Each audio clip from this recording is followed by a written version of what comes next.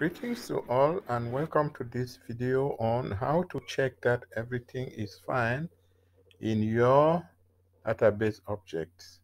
So we assume that you have this screen, you are logged in Apex, Oracle Apex. We can now go to SQL Workshop to check our objects. Let me click on Object Browser. Once I am in Object Browser, I can check my tables. Remember, the design of my tables is this one. If we start by the table courses, there is really nothing, no condition except for the attributes. Let's quickly see the attribute of the table courses. It has how many attributes? It has 1, 2, 3, 4, 5 attributes. So we can double check 1, 2, 3, 4, 5 attributes. CIE is the primary key. Is CIE defined as the primary key? We can see it in the constraints, and in the constraint you'll see the primary key. This is the type of constraint, and it's saying CIE is the primary key. What else is also saying in the courses? It is also saying that the code and the title are unique. You can see it here in the constraint. It's saying that the unique constraint must be applied to the code and to the title. So it looks like we are fine for the table course. Now let's look at the table persons. In the table person, we need to have 1, 2, 3, 4, 5 attributes also. And in this case, the username must be unique. Let's go and check that that is the case. We go to the table persons. In the table persons, yes, it's turning. We are in the table persons, and what are our constraints? We can see that there is a primary key, which is person ID. How many attributes? We can quickly check the number of attributes. When we go 1, 2, 3, 4, 5, all the attributes are there. Let's further look at the constraints. We were saying yes, for that table, person ID is the primary key, but the username must be unique. Let's so check if the username is unique. I am not seeing any unique here, which means we did not create that constraint. So we can now go and create the constraint saying that the username is unique. We clicked on create, and now what is the name of the constraint? The name of the constraint person count, and what type is it? We are going to say unique. Is a unique, and which column do we want to be unique? We want the column username to be unique, and from there I think we can go to next. Maybe we can say person counts unique constraint, and to next. From there, we can finish the constraint. The constraint has been created. You'll see it, a unique constraint. The username must be unique.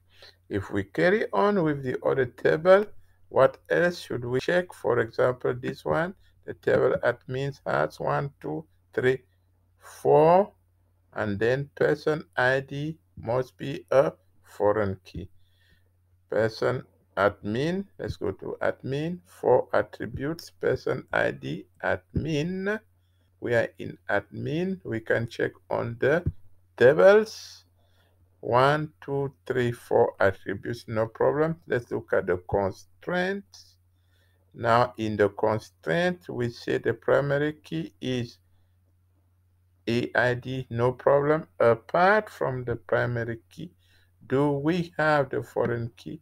No. Person ID, we forgot to put it as a foreign key. So let's go and create that as a constraint. I can now go to constraint and add, here is just the checks. I can add a foreign key constraint. I can call it admin foreign key, and then from there I'm going to say it is a foreign key. Then select the colon. Yeah, on delete must be cascade. Which colon are we talking about? Is the person ID. Then after the person ID, which one are we referencing? We are referencing the table person, and also we want to match the person ID. So we have to select person ID and match it.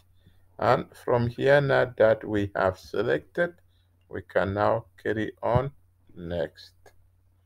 Very, very good, and finish the process.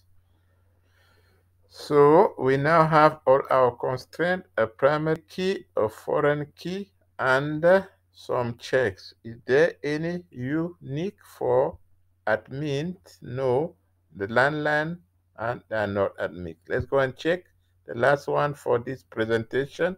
The lecturers, a foreign key and a primary key. Let's go to the lecturers quickly. Foreign key and primary key for the lecturers. The constraint is saying we only have a primary key, so we'll have to create a foreign key for the lecturers. We call it foreign key, and from there we can then say the type of constraint is a foreign key.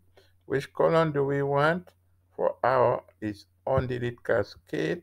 We want person ID to be the foreign key, and we can push it. Referencing which table persons, and from here we can now say person ID, and we have to go to next. The constraint has been created, a foreign key constraint, and we can finish.